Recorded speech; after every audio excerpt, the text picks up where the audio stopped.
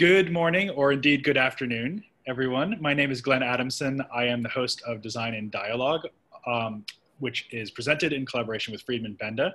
We have the great pleasure today of welcoming to the program gt2P, Great Things to People, the Chilean design collective. Just a few housekeeping announcements to begin with. First of all, those of you who are joining us live are muted to ensure audio quality. If you are watching us live, please go ahead and tell us where you are zooming in from. We always love to see that, where our audience is. And also just put questions for gt2P in the chat box as we speak, and then we will get to them at the end, the last 10 minutes or so of the conversation.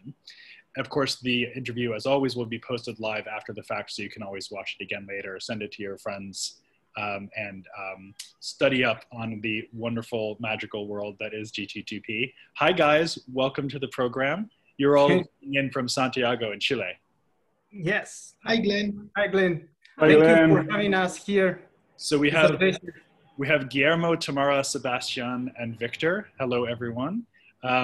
It's great to have you on the program. Of course, you have a long and happy relationship with Friedman Benda, and we'll be looking at some of the exhibitions you've done at the gallery over the years, and also a fantastic and exciting new commission called Conscious Actions, which is just completed this week for Design District in Miami. So we'll be looking at that at the end.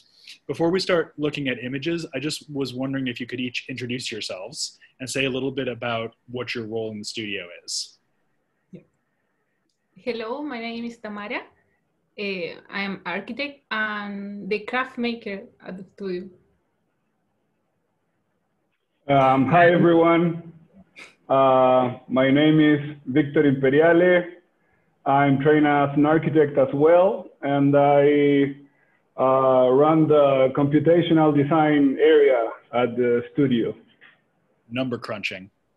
kind of, yes.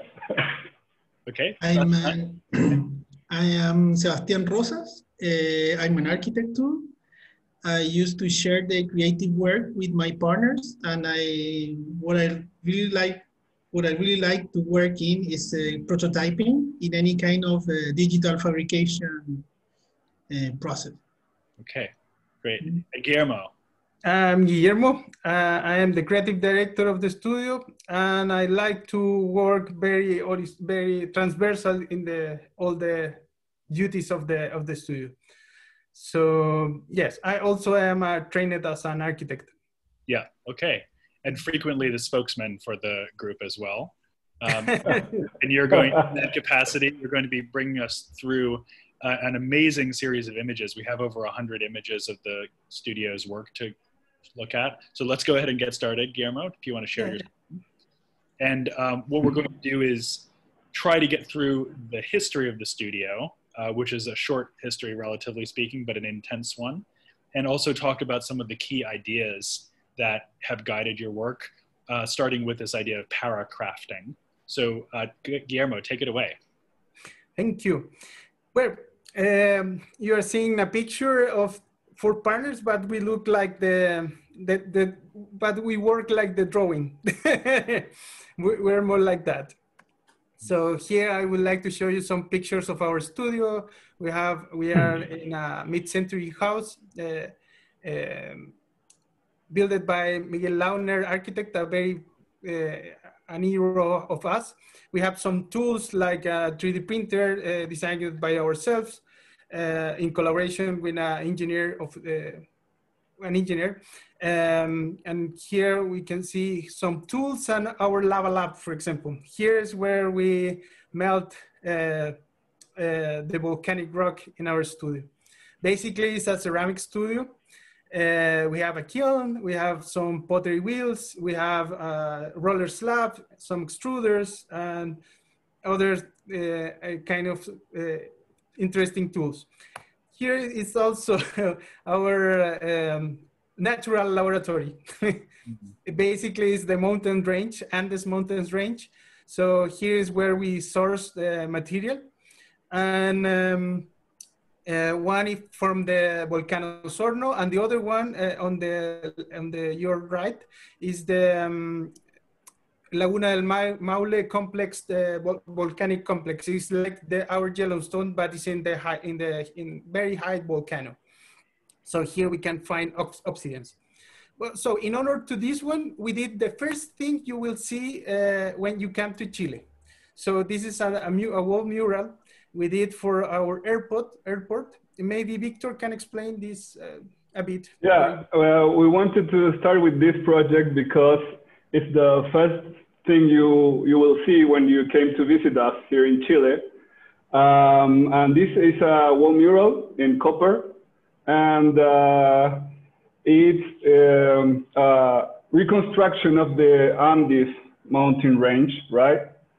And the reconstruction is with the sound of a poem of a very known poet in Chile, Nicanor Parra. And the poem is The Imaginary Man. So it connects with the series of the wall mural, is Imaginary Geographies. So we reconstruct that sound with a sequence of numbers, and we get this mountain range reconstructed with the sound. A way to say welcome. But just to be clear, what you're using here is the actual shape of the sound waves. Exactly. So yeah. The air. We translate the sound into numbers, and the numbers then instruct to curves and to geometry. Right. And those curves also works for are the cutting files and the CNC files for make the project. And we also see here a theme that will come up over and over again, which is that you're using a modular element that has a unique application of the process applied to it. So each of the copper strips is the same, but it has a different shape applied to it. So it's kind of like a mass customization strategy. Exactly. Exactly. Actually, that is one of the most important thing here in parametric design, I think. I will show you this very quick video. This one was of our first pieces we did. It's called Suple. Basically, we stole an idea of Jean Prouvé regarding the continuity of the things, and we see that idea in the branch in the nodes of the trees. So why to design one if we can design the rule that builds all those kind of nodes? Sorry. So excuse me. So here you see basically the interface. This interface is Grasshopper, of course, and these are the parameters that manage the shape.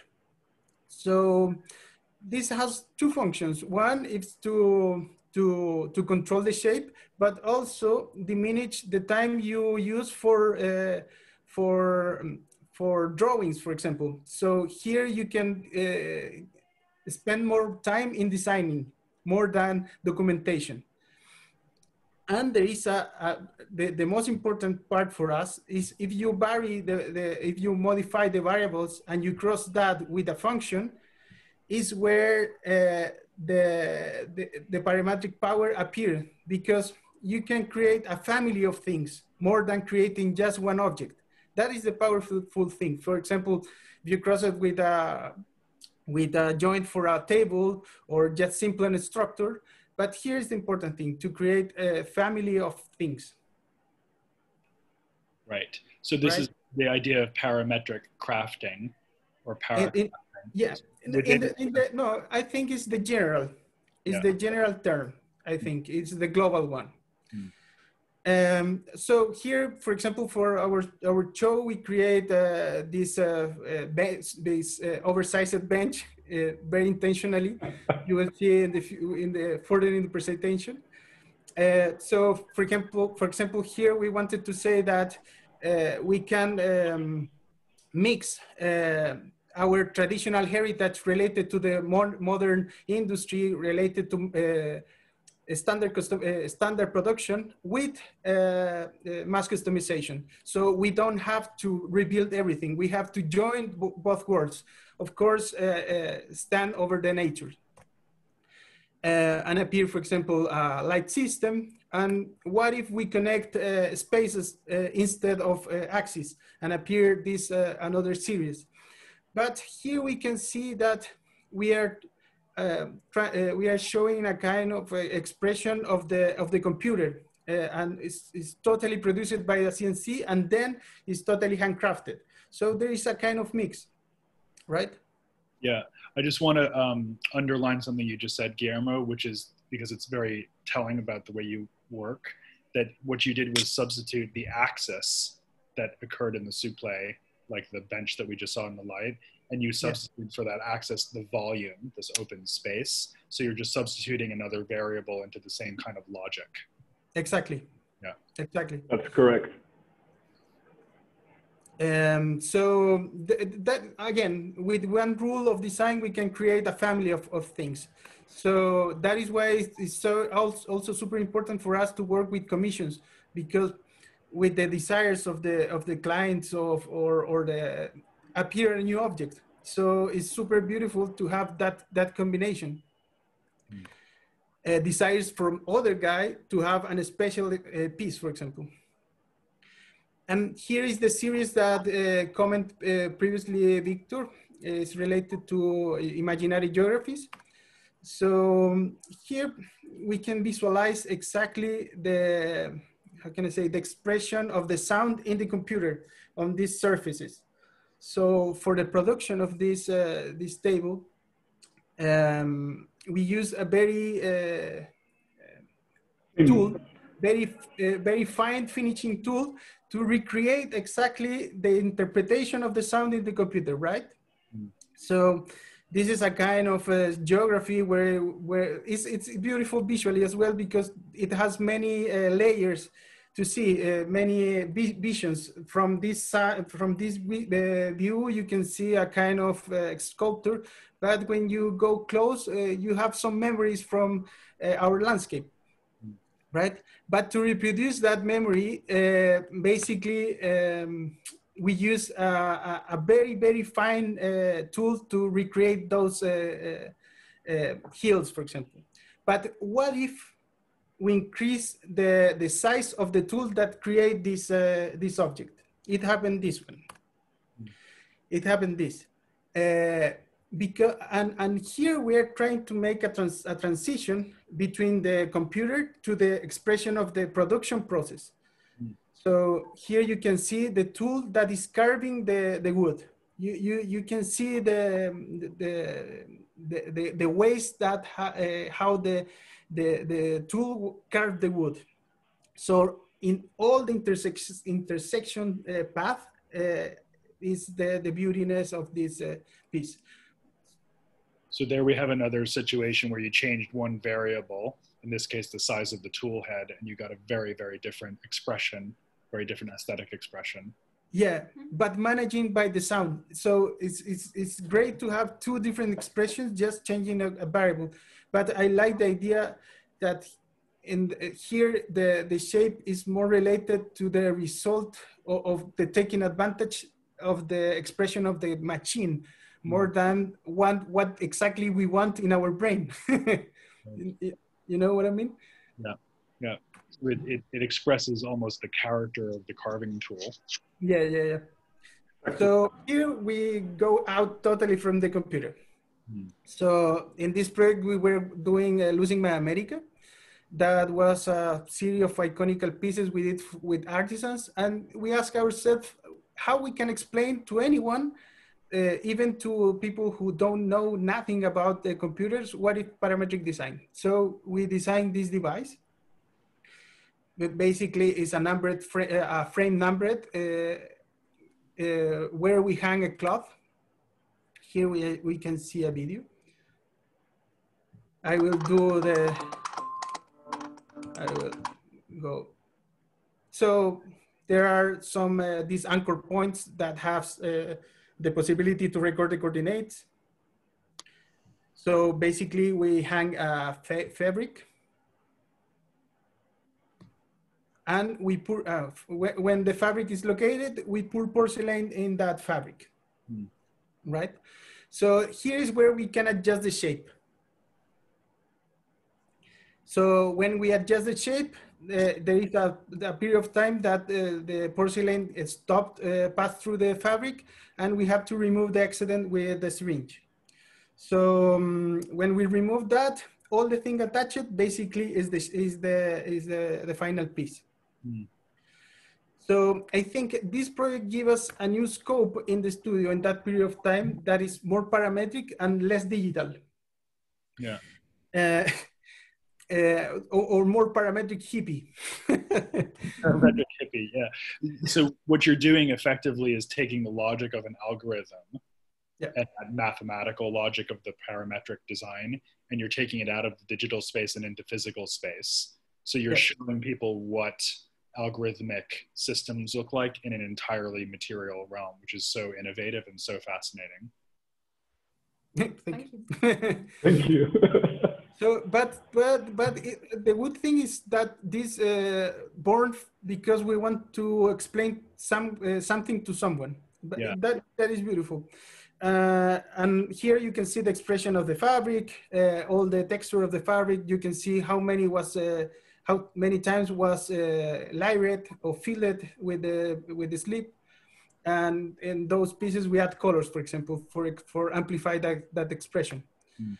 So we realized that we can take an advantage the translucency of the porcelain and show and amplify that expression. So we create this kind of lightings that also were part of our exhibition. And if you can see, there is a little dot in the middle. So that little dot is super important because one day at the studio, we had a lot of volcanic stones that a client gave us doing a job. Of course, Victor is from the volcanic zone. He was born there. And basically our guess, it was, what if we put a little chunk of volcanic stone over a porcelain? Because the temperatures are almost the same. So it happened. So when we put the little chunk over the porcelain, it gets melted and attached because of the cooling process. So and it works. The volcanic stone melts in the kiln as the porcelain is being fired, and they fuse together into one. Exactly. Exactly. And we create this kind of lights. This is super important for us. And then we ask ourselves why we don't make an entire project with lava. Just because we know so you can explain the epiphany moment. Yeah. So when we had some little porcelain pieces at the studio, and somebody, I don't know who in the studio, put some little rocks over the base and then put it into the oven. And when you take it out, the rock piece was totally melted and attached to the porcelain. And we said, whoa. No, but I mean, a new material has burned. No, I mean the epiphany moment in general, when you the moment of happiness. Okay. As Guillermo said, when we started the studio, we were very focused on digital design, and with the time, we started to think that what we really wanted was to make the things real, materialize their ideas. And maybe that's the most happiest moment that we used to have, is when an idea became real. And when you think that maybe the rock can be attached to porcelain, you have a kind of a eureka moment. And we live for that moment. So if we are doing a big architectural piece and we make the prototype and we can see that it works, it's a happiness. It's a full happiness. It's also a good definition of what design can look like in the 21st century, the materialization of digital possibilities, because we have all these new tools, but so often they stay on our screens, and you're bringing them out into real life where we can actually experience them. So it's an epiphany for all of us, not just you. Okay, so in the left of your screen, you can see solid pieces, solid process, and in the right one, you can see coding pieces. we can quote any kind of refractory materials like stoneware, ceramics, porcelain, refractory concrete, among others. So here's where we source the material, a beautiful one, but there is an important thing in this image, because all the force of the volcano reveals the entire geography, but we wanted to keep the shape, the thing we wanted to cover. So it's a kind of how we can control that thing, and the process of coding things works perfect for that. So we can have that expression, rough expression, but in a totally controlled shape. So, for example, these kind of tools were super, how can I say, experimental. Is a curve, is a revolution curve, and that curve allow us to test exactly, to test what kind of slopes work better for the lava, right? And I would like to see some videos. So you're talking about the actual profile of the object, the curve. Exactly. Exterior. That is the way we collect the rocks, and we grind them in different sizes. And in that case, we mix with a kind of melassa or honey. And that is the way we touch in a structure, stoneware structure. So you're using the molasses or the honey as a binder, and that will fire away when you actually put the piece in the kiln. Yep. Yes. Yep. So they are the hands of the real maker at the studio. Yeah. So, and here in the kiln is where the magic happened, I think. Yes, with the different curves, we control the different shapes, the texture, and that is the idea. Rough or smooth or dripped ones. Yeah.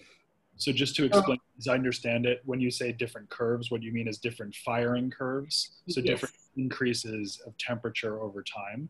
And what that gives you is a different expression of the surface. Color and different textures. Right. So it's another application of parametric crafting, in fact. So like the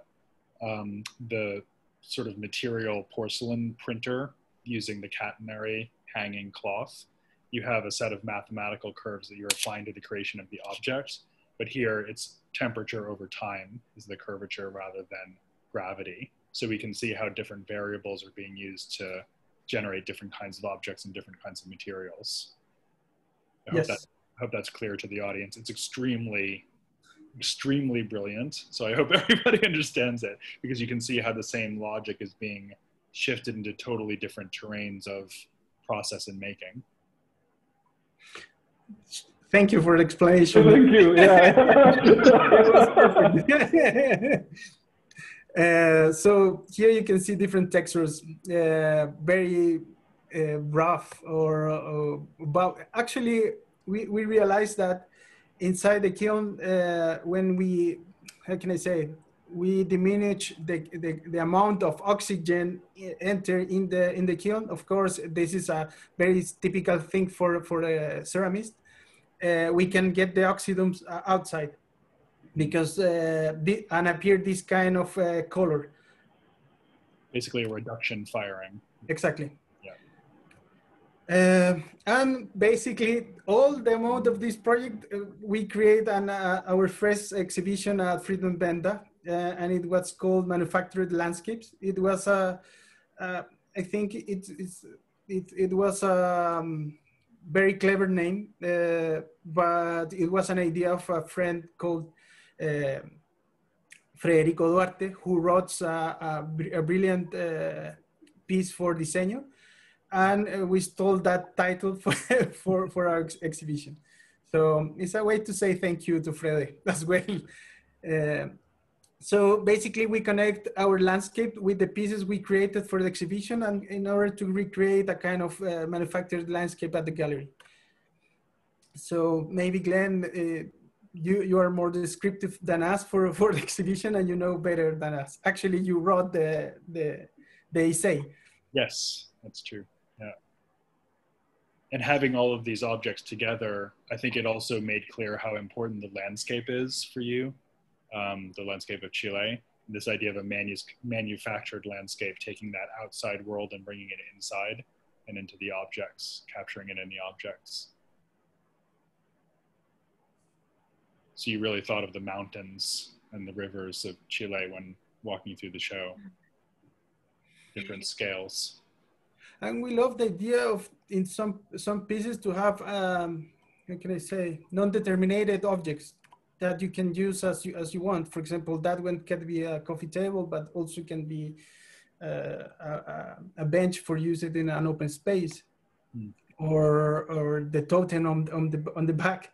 It can be beautiful, use it for an entrance of a house, or if you put many of these stools, you can create a kind of interior garden, and not necessarily going to outside, but also can be outside. So that is why we like to create this kind of how can I say, that the people can adapt the use of the things for their own requirement, or make special pieces, basically.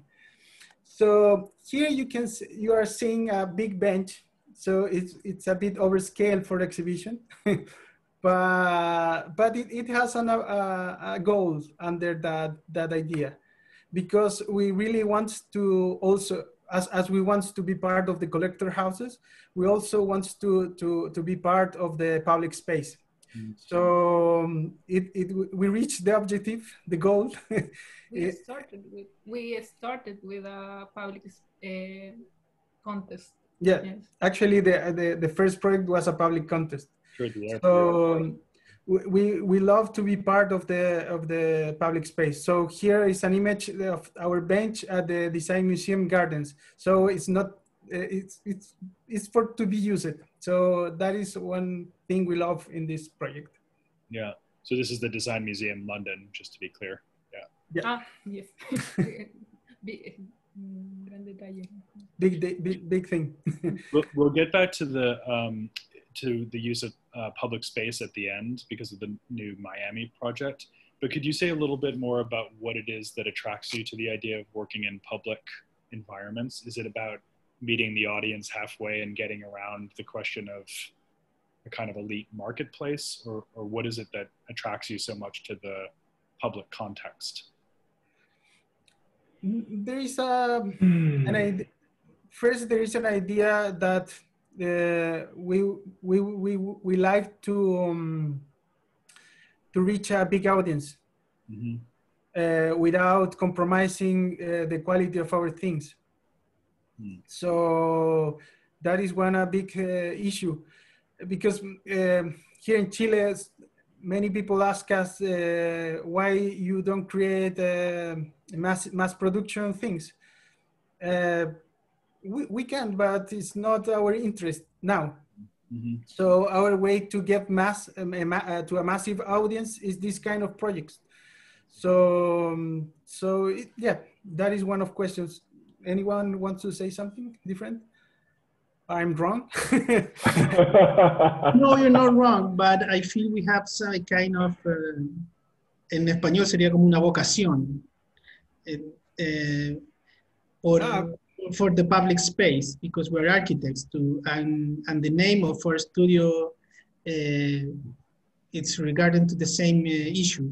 Yeah, bring things to people. We would like to make things that too many people can use and enjoy. Yeah, so it's yeah, our colleague Mario Ballesteros said it's a calling. Okay, a calling for the public space. Yeah. So that's Mario. But it allows you to retain the experimentalism while also achieving that kind of breadth of audience, which mass production doesn't necessarily allow for. Yep.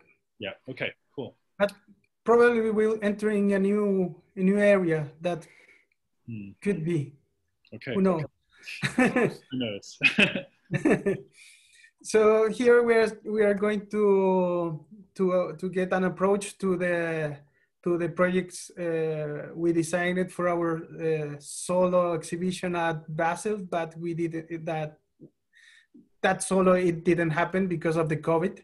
Yeah. Everyone knows. So just wanted to share these projects. Basically, Monolita series is also related to the coating technique.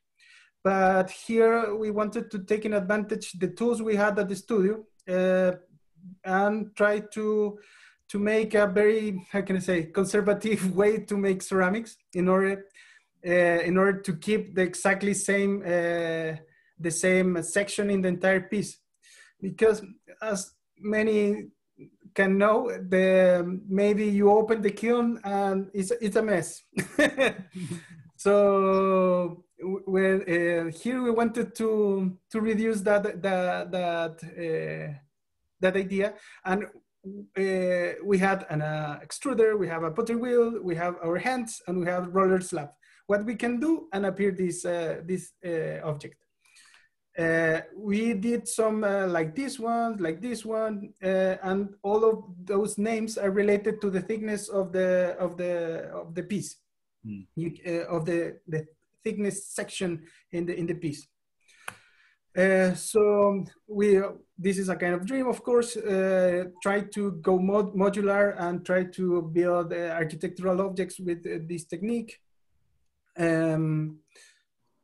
I think this project it's a bit slow project. It's super slow project because it requires a lot of time to get dry, to make all the hand works. It's a very laborious project, but at the end it deserves every piece get a good expression.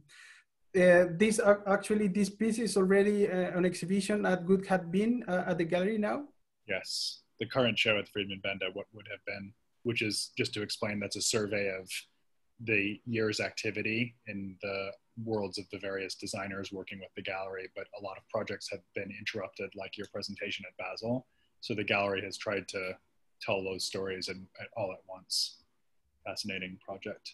And we see here the incredible subtlety and seductiveness of the surface of the lava once it's been transformed into this glaze. And here you can see another effect.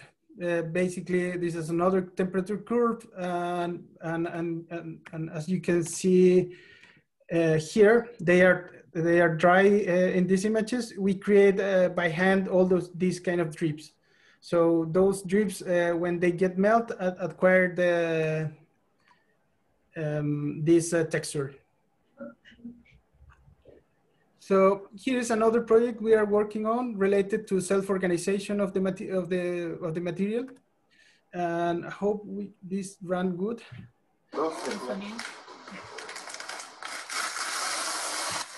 So basically here, this experiment is based on a Frey Otto study for their ceilings, for his ceilings, where he put sand in a cylindrum, but he just put 2 holes. And we realized that he's putting 2 holes, let's put more. With that, we realized that we are recreating the algorithm, the Voronoi algorithm, the typical one that everyone uses, but here in a very direct way. So here we are not representing nothing. Here we are just we are representing itself the project. So one thing I like here is the representation is not anymore. Here is just the material itself. So all the grains get very, how can I say, in equilibrium because of the gravity. They are in a 35 slope, so they are super stable. And we move carefully inside the kiln, and we become them in stone again. So this is super important because we have to find the other temperature curve in order to sinter the grains, not melt, because if we melt them, basically we lose the shape. We want to keep exactly that shape. And this can have very good applications. But for now, we are using actually the negative for creating mirrors. The material that passed through the holes is this. It's the negative of the other one. Right. So so using it as a mold to cast other shapes, so you're getting the reverse of that shape. So it's concave, not convex. But it's not. We don't cast anything. We don't use molds. It's just because they are in equilibrium. That is the good thing. There's no molds required. So here's another project we are working on. If we can extrude the material, we can make 3D printing, basically. And this started here, Seba. This is an older model we made in a very bad machine we bought perhaps 10 years ago. That 3D printer never print fine. But we realized that when it was printing very bad, we have a kind of expression by its own.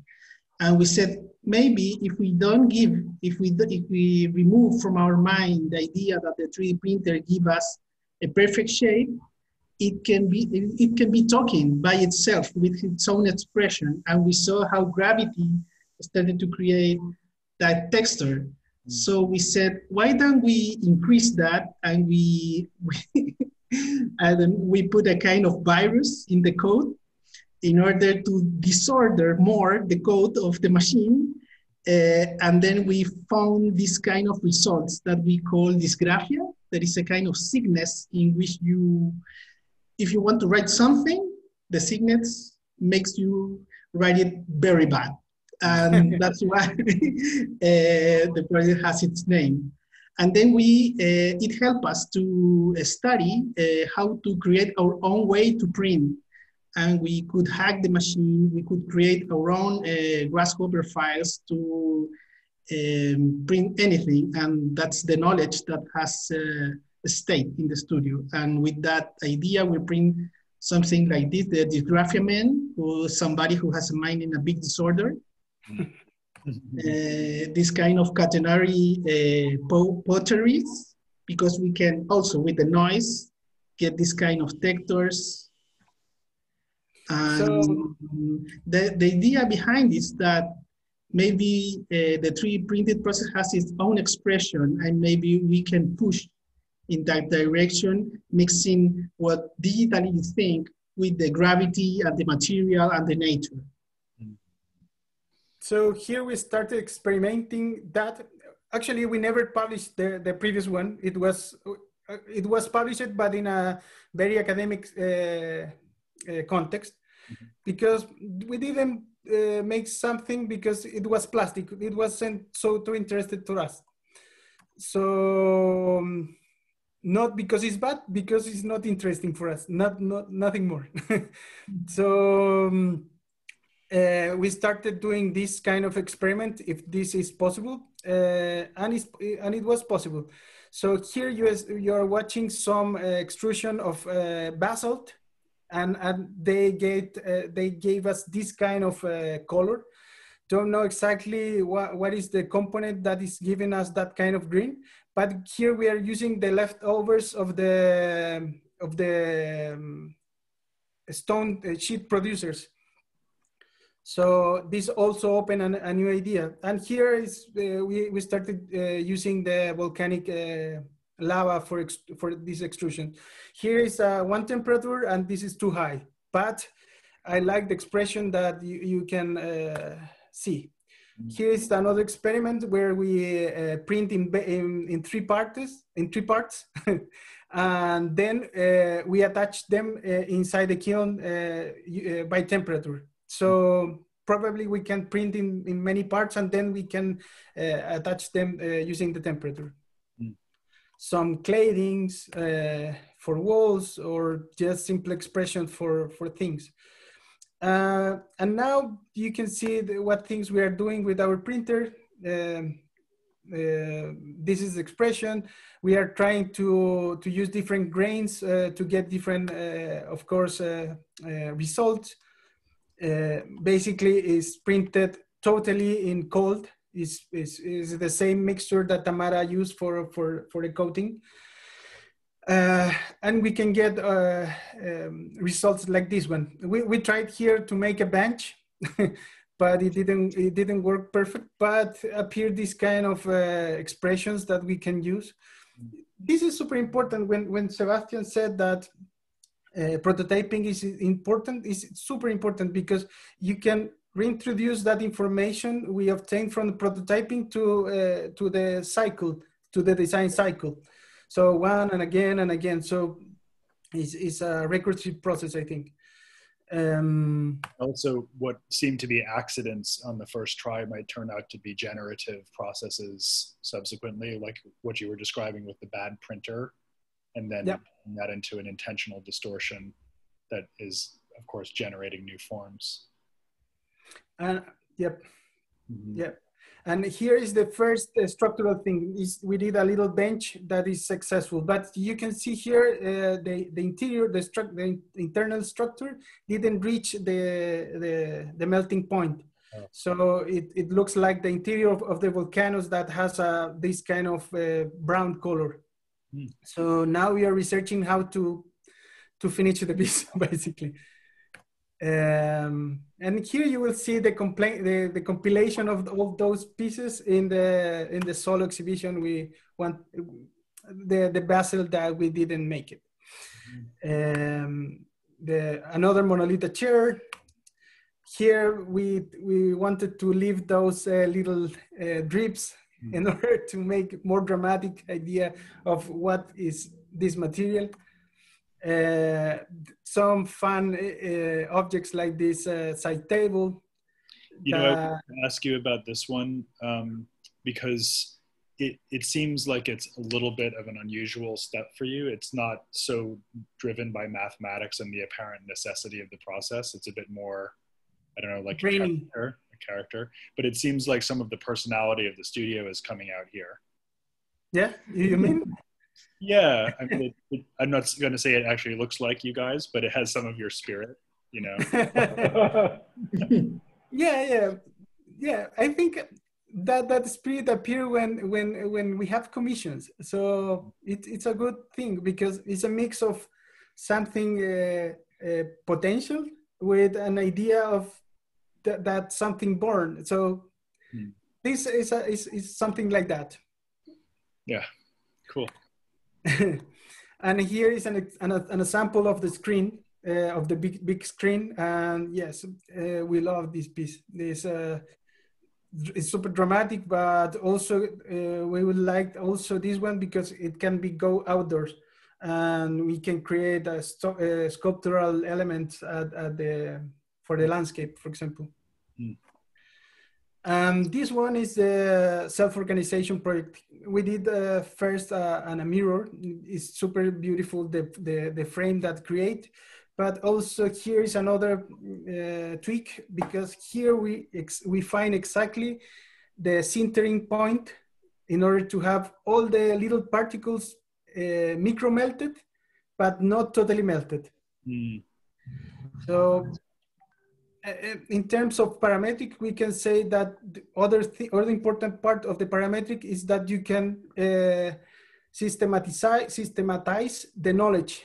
So that knowledge can be used in other project. That is important thing of parametric for us. And of course, this graphia applied in a base, for example, or a super big dysgraphia with a very thick extruder. And that is how it looks as a group. Yeah. First time we saw them all as a group. We are almost there. And many experiments from things we are doing. They do end up seeming like a family of objects. They talk to one another quite powerfully. Yep. Yeah. And here's some projects we are doing for public spaces. Here's the giant capture. It was a commission for us to make a bench in a big park. So how we can create something relevant with a little bench. So we think that we have to catch the giant of the park. So that is why appeared the Gulliver image here. So who is the giant of the park?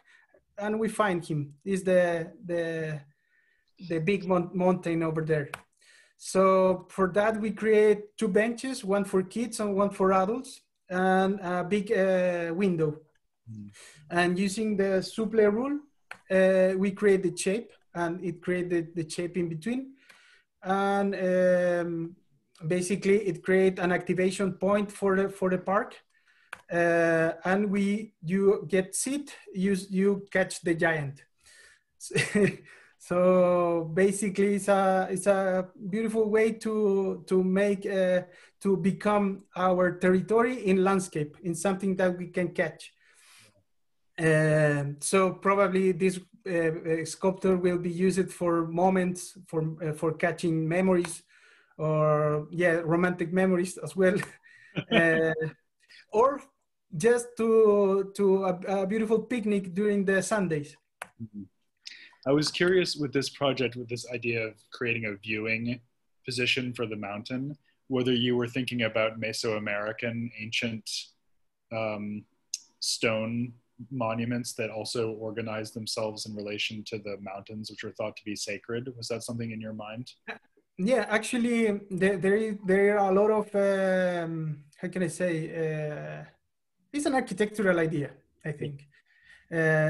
We can see also that in Stonehenge, that captures the season periods. Yeah.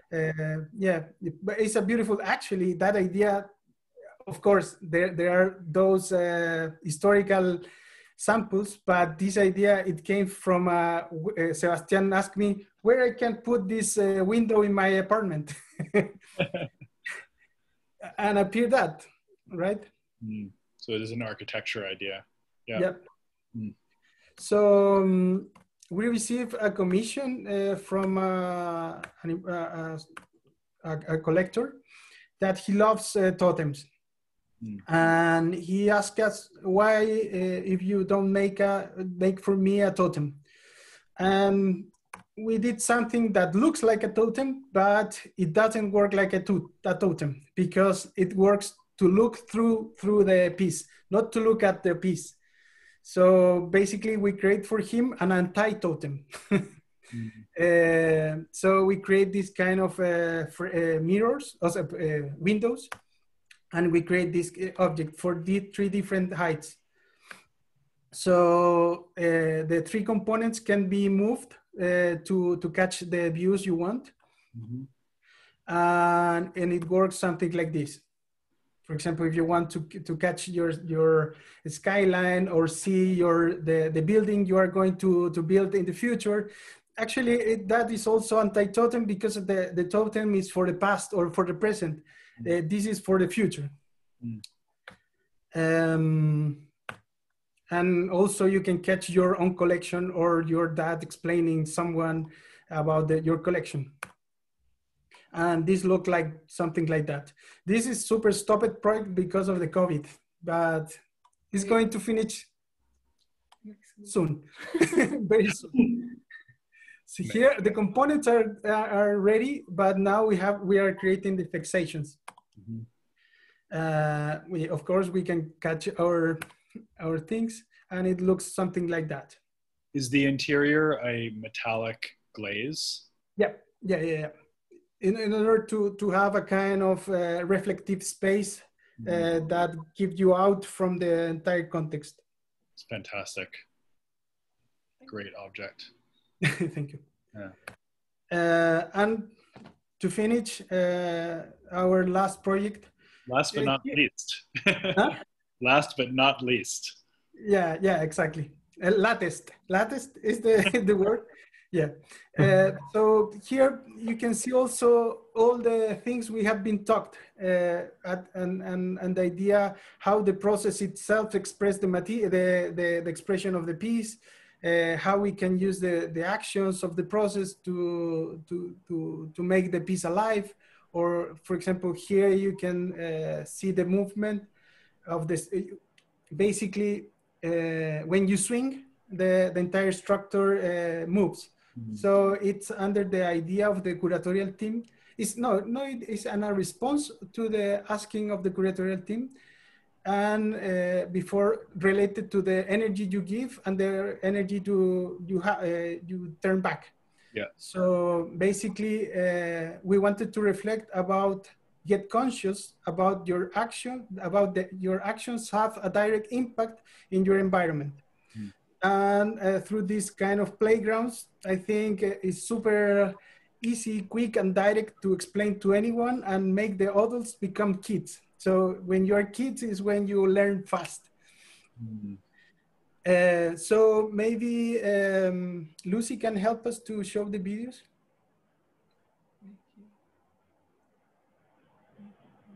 But yeah.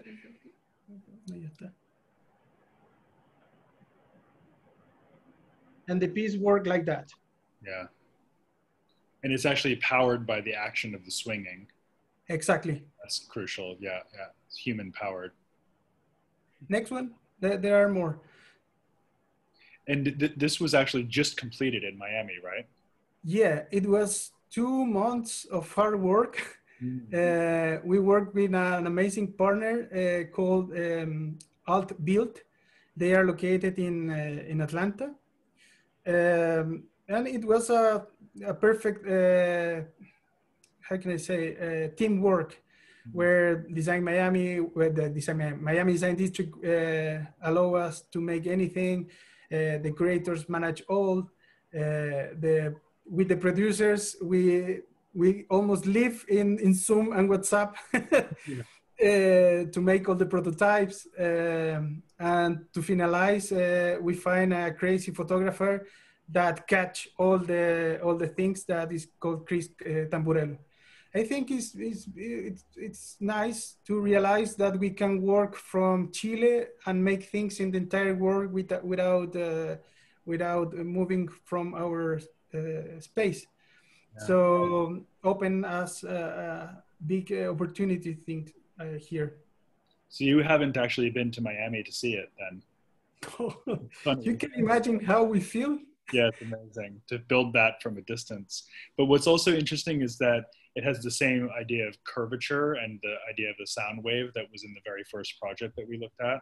So it shows that you still are thinking about some of the same issues, same forms. Yeah, there are some things that we can repeat, but it's nice because they are part of other projects that we remove that variables from there and we create another one. You know, what's also nice just seeing the videos is that when multiple people use the installation, you get different line. So it becomes like a collective expression of the shape. Yeah, actually there is, I don't have the video here, but I would like, maybe I can share to you, but during the prototyping time, we were looking for different kind of waves. Mm. For example, if we use at the ends of the wings web, for example, we have a super straight, super ordered wave. But here we are using elastics. So here with the elastic, we have a result that is more unpredictable. Mm-hmm. So we decided to go with this one because it's more unpredictable, and mathematically talking, it creates a perfect interference when one swing works with other in together. Yeah. And is the installation permanent, or does it have a permanent home yet? Don't know yet, but they are happy. I have a nice spot in my house, so you know, if it doesn't work out, so if it's okay, I think maybe we'll take a couple of questions. Is that all right? Yep. That's great. That was such a fantastic overview of your talk. I have to say, it was so exciting and inspiring in so many ways. Just a couple of questions we already have, and please, if you're listening in, go ahead and ask gt2P anything. First, simple question from John Prown of the Chipstone Foundation in Milwaukee. He just wonders if the use of honey as a binder for ceramic processes or stone processes is traditional, or if it's something you just invented. It's super simple. We use something for cooking. Oh. Yes. Yeah, it's not a tradition. It's something because first thought the easy one was to use resin, right? Resin, yeah. Resin. Yeah. But the smells and the toxicity was so we started looking for more materials that could work like a binder. So we realized that a kind of melassa we have here at our studio, it works perfect. So yes, because we need, in that case, we need to attach to the structure, and in the first pieces we use only water to put the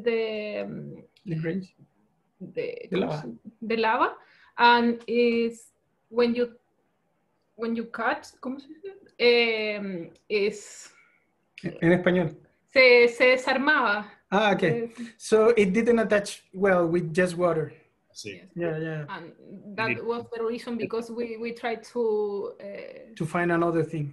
Yes. Yeah, cool. Okay, very ingenious. Ashwini Bhatt, ceramic artist, frequent viewer from California, has a really important and intense question. Ashwini, are you still with us? Would you like to ask the question directly? Perhaps. If not, I can read it out, of course. Can you hear me? We can. Hi, Ashwini. Yeah. Hey. Hi, sorry, I'm going for an appointment, so I'm in the car. Okay. Thank you so much. This conversation was just beautiful. So I was thrilled to see that you're taking inspiration from Nicanor Parra's work, which made me think of Raul Zurita's poetry as well, who writes about bodies of hundreds of people who disappeared during the Pinochet dictatorship into these volcanoes. So 2 questions. Do you often take inspiration from poetry? And the second one is, do you see your work as an offering or a prayer to the land in the memory of the disappeared people in Chile? Thank you. It's a hard question. Yeah. Actually, Tamara's dad, can I say that? Yeah. That was tortured, and it was exiled from Chile. Actually, Tamara born in Nicaragua. Yes. Because of that. So it's a big topic, but directly we didn't make it yet. We are trying to, yeah, not yet, I can say. No, probably we have one project. We express the expression of the post-dictatorship. Yes, it was when we create Tarrugado. It's a base with wrinkles in the middle, and the idea it was a hang. It was a hang. Yeah. Yes. It was like there is a very famous picture when a gangster of the dictatorship hacked a policeman, and that policeman it was the day that the democracy turned back, and that hack was become that guy, that straight guy, in someone that is also like us, that really wants the democracy turned back, even if that guy is a policeman, because they were super bad with us. So I think that is the big approach related to that. But there is another, not political, but related to our, how can I say, to recognize our heritage, that what's called Losing My America. Maybe at the end of the presentation, I add 3 images of that. Maybe Lucy can show. Is this the fire hose installation? No. No, it's different from that. Okay. Well, Lucy. Yeah. That one, exactly. Okay. I can show that, Lucy, if that's easier. And while I'm just getting that up, can you also just say a little bit about poetry as a sort of source of inspiration for you?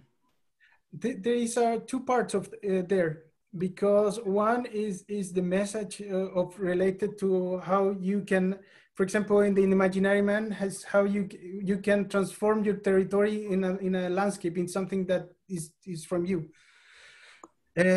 So that is one vision, but the other one that is super brilliant I like in many anti-poets, that is the metrics of the poetry, because it has a special sound.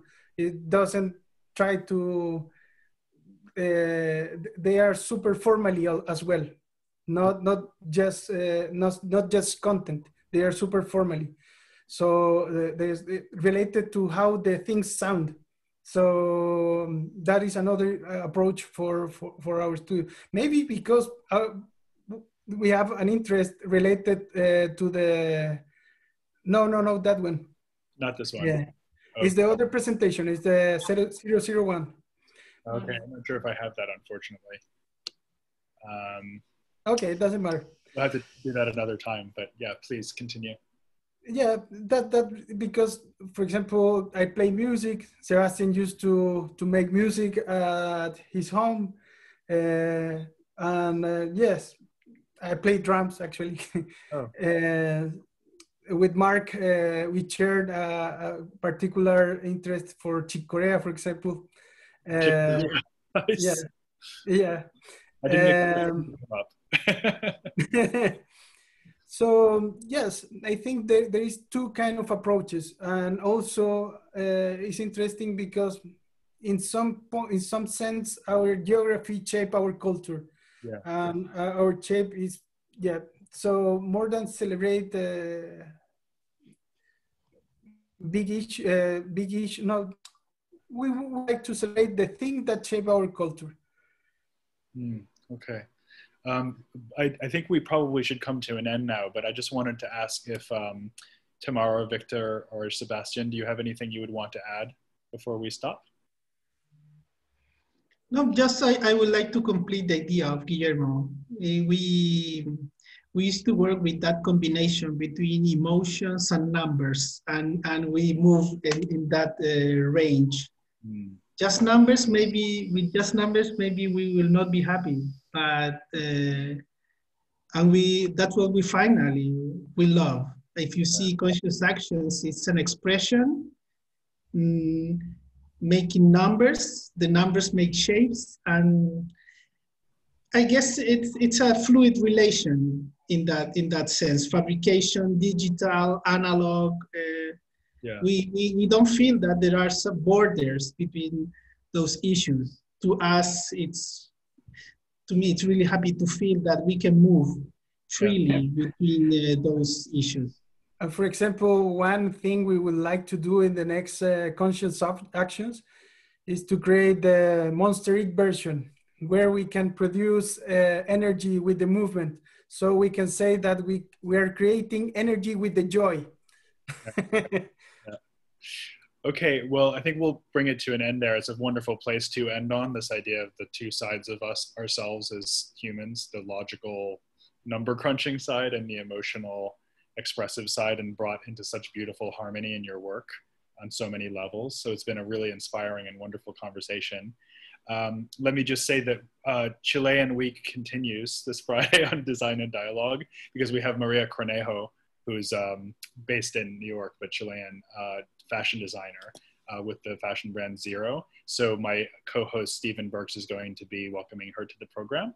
So we'll look forward to that. And otherwise, let me just thank you again for coming on to Design and Dialogue. It's been great to have you, and great luck with the rest of your projects. I hope you get to see Miami and visit the swing in person and try it out before all this is over.